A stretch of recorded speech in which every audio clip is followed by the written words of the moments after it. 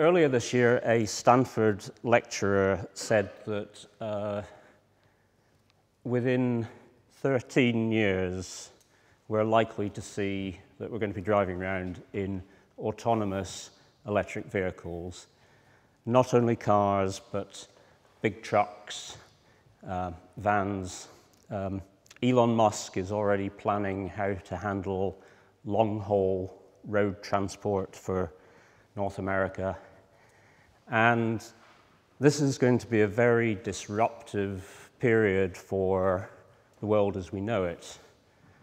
3 new technologies are converging, and in the sort of 2030, 2040 timescale, they're going to come together and they're going to create a very disruptive age of new technology. Now, I'm probably not going to see much of that. I'm 3/4 of the way through my engineering career, but it's the younger generation, it's the millennials born 17, 18 years ago, that they are going to be the engineers that have to deal with those technologies.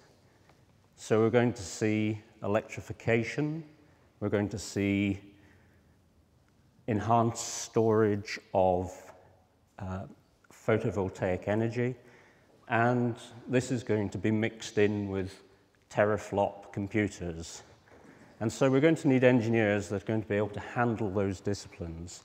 So how are we best going to educate that generation to be able to cope with those technologies? Are they going to get a sort of traditional education like we enjoyed, which was sitting in lecture halls and learning about Boolean logic and Carnot maps, or is accompanying the aforementioned disruptive technologies, is there going to be a disruption in the way that we educate? And the question that I'm asking at the moment is, do we continue to give a traditional education, or is there going to be a revolution in how we teach digital systems? Do we stop wiring things up, and do we leave it all to hardware description languages? So what I'd like to do is review some of the things that we used to do, and then point to some of the things that we may do in the future, and I'll leave it to you to sort of think this through and see what you think, okay? So I call this CS 101. That's Computers Simplified 5. Computers are the most complex machines on the planet. There's 2 yardsticks for this. You've got transistor count, and you've got millions of lines of code. And I've listed a few machines from the past, and some very early machines that were right there at the forefront of the British computer industry. And then moving through the decades, we've got the 6502 that's 42 years old now. Within a year, the Z80 had more than doubled the transistor count, and then from that point on, we reached 1 billion transistors in 2013, and allegedly 10 billion by 2015. So clearly we're on this exponential path of putting more and more transistors into silicon, but how long can that go on? The second yardstick is lines of code, and I've just listed a couple of examples there. There's a very nice graphic if you type in millions of lines of code, and it tells you some of the major technology projects over the last decades and roughly how many millions of lines of code there were. Okay, so computers are extremely sophisticated. We need to break them down into simpler systems so that we can educate young students how they work. So last year, I also did a talk here about an educational theme, and You may remember I pointed out this book by Noam Neeson and Shimon Schocken, and it follows the development of a modern yet simple CPU. It goes through the hardware processes, and it creates a very simple load store architecture 16-bit CPU that's nicknamed HACK. Now, the learning resource materials are very good. There's simulations written in JavaScript so they can run on many platforms, but the one thing it does lack is real hardware. So I got thinking about this a couple of years ago, and I thought, well, is there any way in which we could produce some real hardware to accompany this online learning course? So let's go right back to the mid-60s. This is diode transistor logic. The example is a 2-input NAND gate. It's made from 3 diodes, 2 resistors, and a transistor. And the NAND gate is the fundamental building block of all digital logic systems, both combinatorial and sequential. Computers in the mid-60s were made out of transistors and diodes, and transistors at that time were very expensive, about the equivalent of $10 or $15 at today's prices, and yet diodes were really quite cheap. So the logic designers of that age, they chose to use as many diodes as they could and as few transistors as they could. So the rate of operation of this circuit was restricted to maybe 1 or 2 megahertz.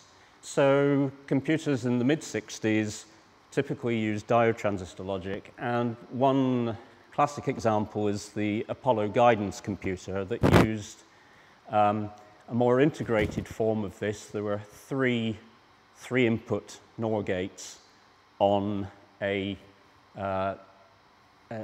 single die, and the Apollo guidance computer used 3,500 of these early integrated circuits, and that went to the moon on several missions, and it was also used as a flight navigation computer in certain military aircraft.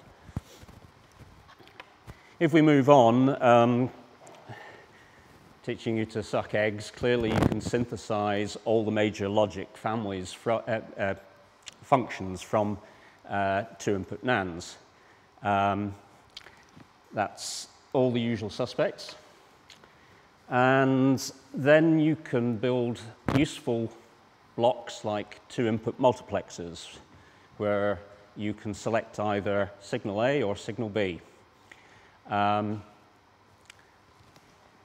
This is all fairly elementary stuff, I hope, to most people. Then we have the problem of adding binary numbers, and we have a full adder circuit there. It's made out of 2 half adders, and a half adder is basically an exclusive OR configuration, which is the 4 NANDs arranged in the grouping that you see there, plus an extra NAND gate to bring in the carry in and the carry out. Moving on to sequential logic, we have the D-type flip-flop. D-type flip-flop has 2 cross-coupled NANDs. That's what characterizes it, and it has 2 stable states.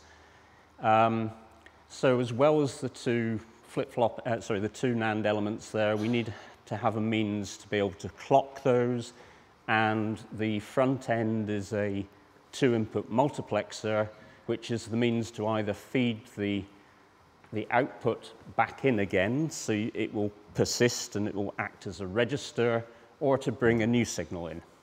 So it's about 9 gates to build a clock D-type flip-flop. And if we think of, as bare minimum, all of these gates are 1 transistor and 3 diodes. Now Now, diode transistor logic, it had a secret weapon. You could get the OR function very easily from just adding extra diodes to the input, the base of the transistors. But because the collectors were essentially open collector, you could take two signals and you could AND them together. So you could kind of do away without having to have an extra NAND on the output of two signals that you wanted to AND together. So this all helped to reduce the amount of logic that you needed. Okay, but if you're building a computer, the transistors very soon add up, and that's a list of how many you need for some simple structures that you'd find in a CPU. You could build a computer out of transistors and diodes if you wanted. Several people have. It's one of these things which I might say is don't try this at home. It will turn into a serious project. But there are those who have, and there are some quite interesting examples of those scattered around the net. Now, the one example that I quote is the PDP-8, 1965. That was a 12-bit computer. It used just over 10,000 diodes and about 1/6 of that number of transistors in order to implement its architecture. Okay, so here is the accumulator bit slice of a PDP-8, and this is a classic case of the draftsman being told to, I don't care how you do it, just get it all on the one sheet. Right in the middle at the top, you see the cross-coupled transistors, which forms the accumulator register. That's the flip-flop in it. And the 6 or 7 transistors down the bottom, I believe that they are implementing an exclusive OR, so, or 2 exclusive ORs. So this is an adder followed by a register. But I've got the transistor and diode count there, and you see that it's about 10 to 1. So in the PDP-8, they needed 13 of these. There were 12 to do the addition, and then there was one for the carry. And also using the bit slice technique, they implemented the memory address, the memory data registers, and also the program counter. And if you look carefully at this, you will see 3 very characteristically cross-coupled transistors that are the register storage element, plus some additional logic to, in the case of the program counter, to add 1 every time, which I think you just need a half adder to do that, and some way of jamming the program counter with the next count of where you want to jump to. Okay, this is an iconic photograph taken sometime in the late 60s. At that time, the PDP-8 was $18,000, and the car that the very nice lady is driving in, that was about 1/10 of that price. So this was a computer that over the decades sold somewhere between 50,000 and 100,000 units. But over that time, it was successively redone using the new logic as that logic family became available. And ultimately, by the mid-1980s, the PDP-8 was reduced to a VLSI plug-in DIP chip. Okay, moving on. So if you want to build a simple CPU, you need certain building blocks. We have the arithmetic logic unit, the program counter, a register that stores the output of the ALU so it can be reused for the next operation, an address register which can be used to to force the program counter to a next jump, and then you need some sort of control unit to synchronize everything so that it works in the same way that an engine works. So going back to the NAND to Tetris course that I mentioned, this is an outline of the HAC CPU, and it shows how those various elements are connected together by basically a data bus, and you see the function of the address register that can jam the program counter and provide an address into the ALU. So you can modify addresses.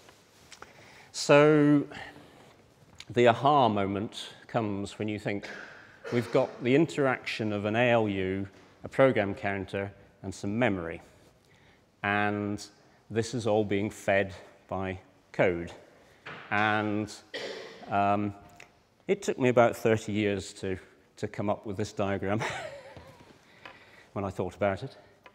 Okay, so supposing I did want to implement the HAC computer as a bit slice. Well, that's one bit slice. The top stretch is the ALU, then we've got 3 registers, and the bottom one is a program counter. So there are something like 80 NAND gates there.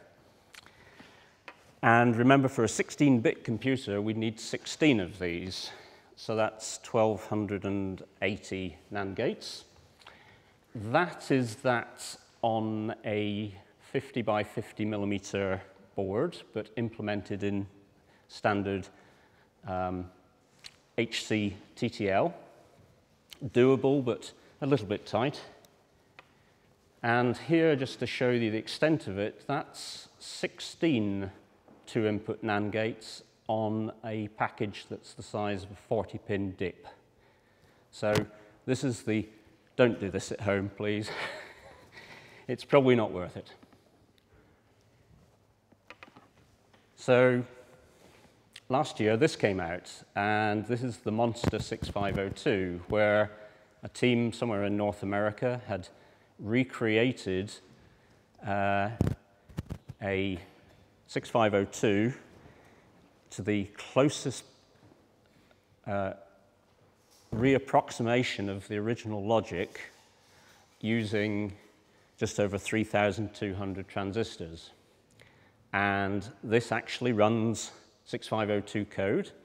It runs at about 1/16 of its original clock speed, so it's about 60 kilohertz rather than 1 megahertz, but it does actually work. And as well as the 3,200 transistors that are directly implementing the 6502 core, they put lots of nice colored LEDs on it. So as this executes instructions, you can see bits of the LEDs light up. And interesting in its own right, but they don't plan on making any more. Okay, so the 6502 is historically significant because it appeared in September of 1975, and it appeared at a price which was 1/6 of the nearest competition. So everybody rushed out and bought them, including Steve Wozniak from Apple. And it had been designed by a very small team who were only 8 people. They were a breakaway from Motorola. They got sued by Motorola for having designs that were too close to what Motorola had done, in other words, the 6800 and the 6809. It was very simple. It was designed to fit onto the smallest possible die size, approximately 4 by 4 millimeters. And the reason for that is that the smaller the die, the more you could get on the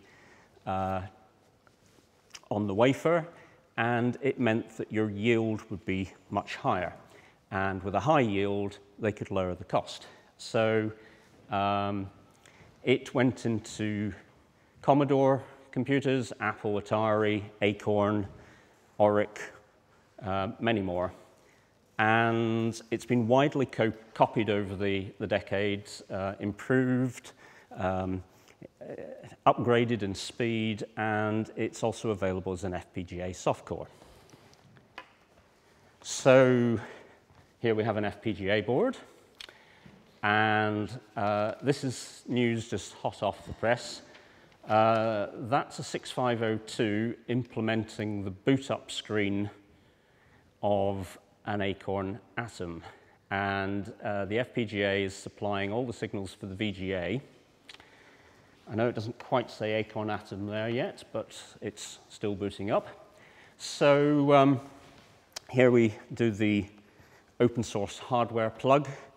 Last year, you may remember we featured the MyStorm FPGA.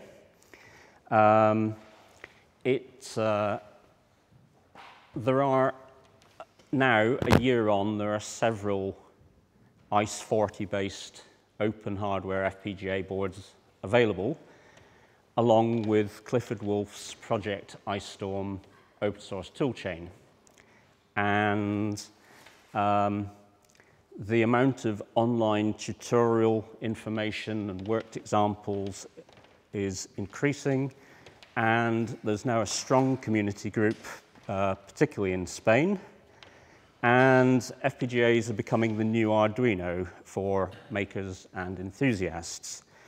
And so with the hardware description language, there's a whole new, dare I say, fun way of creating complex digital designs that doesn't involve a lot of soldering of bits together. So perhaps now we are seeing the chasm opening up between the old way and the new way. So things that you can do on a CPU, on an FPGA, music synthesis, retro computing architectures, and experimental processor designs. Here's another few screens from the Acorn Atom implementation. This work was by David Banks, who is part of a forum called anycpu.org. And he had a very busy weekend last weekend. Okay, so you take your FPGA board and you add a very low-cost VGA adapter and wire a PS2 keyboard straight in, and you have yourself a computer system. Okay, so one of the other themes running this week is EDSAC, which was the 1949 machine implemented at Cambridge University. Now, it used 3,000 valves, thereabouts. It ran only 18 instructions, of which arguably only about 16 were useful. And it did 600 instructions per second. Now, that might seem quite slow, but compared to the mechanical desk calculators of that time, it was 150 times the speed. So, can we learn anything from this ancient machine and maybe apply that and get some ideas of how we can possibly develop new CPUs that are simple in hardware, in their instruction set and architecture, and many of them could be implemented on the fabric of an FPGA. So there's the instruction set, and the one thing that I took from this when I first looked at it was that all of the instructions are given a capital letter, which some of them are fairly mnemonic in their representation. So this got me thinking, and 25 years ago, Charles Moore he was the creator of the Forth language. He felt that he'd done everything he could do with Forth running on other people's hardware, so he wanted to try and introduce a new class of Forth processor that used a minimum instruction set, but those instructions were tailored specifically to execute Forth. So he came up with this idea of the MISC, the minimum instruction set computer, where typically you would have somewhere between 25 and 32 instructions. And it was a case of picking those instructions and implementing them in hardware so that they could execute the Forth primitives. And if you've got primitive instructions, you can always put a few of them together and build up more complex instructions. With fewer instructions, you need less hardware. It's cheaper, it's simpler, faster usually, and easier to understand. And Charles Moore has gone on to create the green arrays processor, where on a single chip, he's got 144 array of very simple MISC processors. Okay, so if you were building a fourth processor, you would pick a bunch of instructions which do fourth-like things.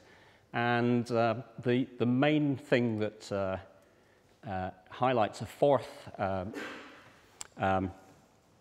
stack-based architecture is that you need instructions to manipulate the stack.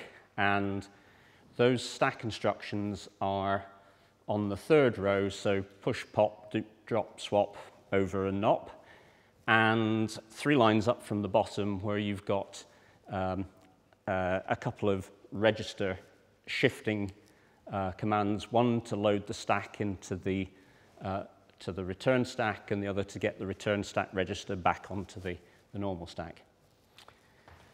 Stack machines are a whole class of computer architecture. There's a really good book by Philip Koopman called Stack Computers, the New Wave, about 20 years old, but there's some good information there.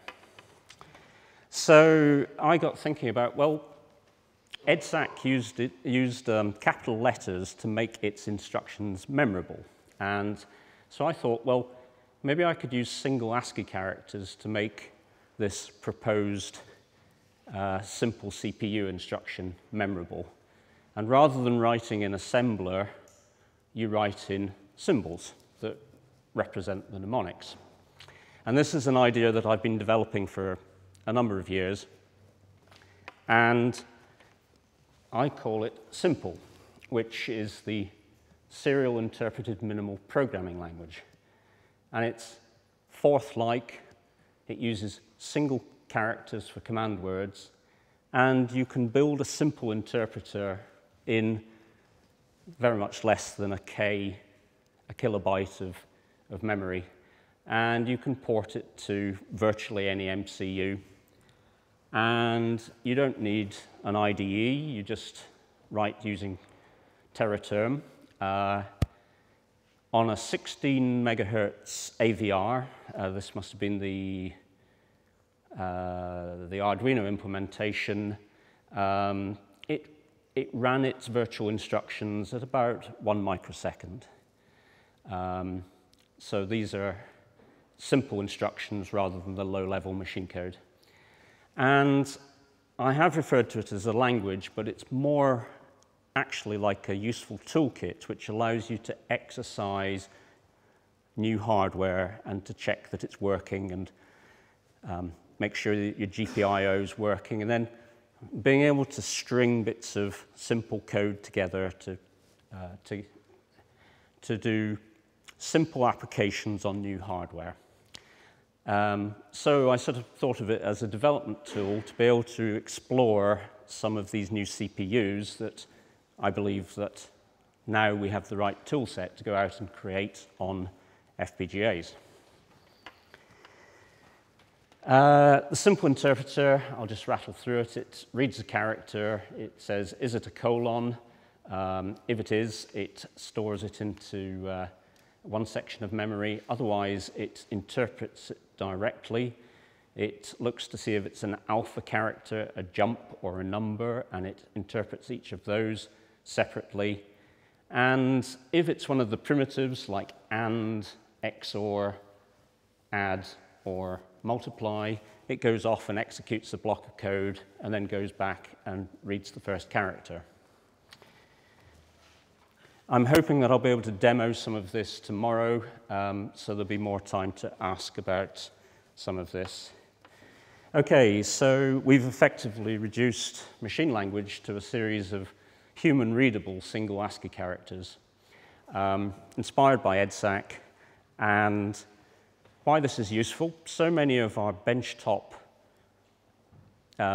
manufacturing machines, 3D printers, CNC router millers, these basically just follow lists of instructions, and with a simple processor, you can get it to interpret these instructions from a file and control simple benchtop machines in the same way that we've been doing with G-code and various from years gone by. So, I'm out of time. Thank you very much. Here's another shot of EDSAC with its creator, Maurice Wilkes, and Bill Rennick, I think that is. Okay, thank you.